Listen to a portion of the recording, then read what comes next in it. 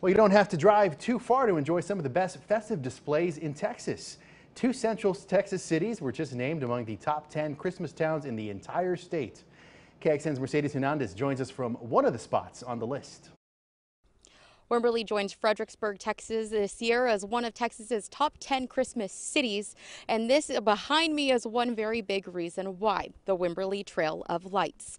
Now, this is the 24th year for the trail. Tonight, they hosted a preview night for donors to the Emily Ann Theater who host this event. One of the trail's founders tells me that 39,000 people came through last year and just as many are expected this year. She says putting up each strand of light out here is, of course, an undertaking, but it's a labor of love by a group of dedicated volunteers. You know, when a community comes together, we celebrate and we welcome those from out of state, out of town, just to remember back and play a game or take a moment. Now, the Trail of Lights is free to attend and will have live music, concessions, and other acts throughout the rest of the month. Donations are always welcome. The official opening night is tomorrow, Saturday, December the 3rd. In Wimberley, I'm Mercedes Hernandez, KXAN News. And just like Mercedes said, Fredericksburg also made the Trips to Discover's list.